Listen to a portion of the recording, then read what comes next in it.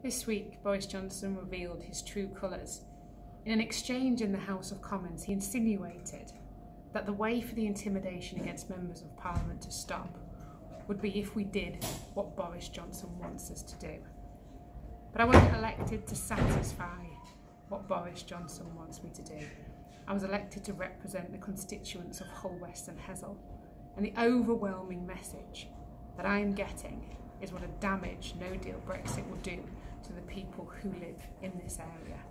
And I will not put people through that pain just because we have a Prime Minister who wishes to bully and silence the opposition.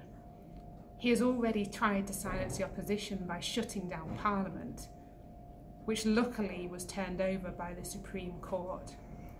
And I will not be a silent MP doing the bidding of Boris Johnson. So please rest assured that I'm there to represent you. I'm there to stand up for your needs and what matters to this area. That's what I was elected to do in 2017, and it's what I will continue to do.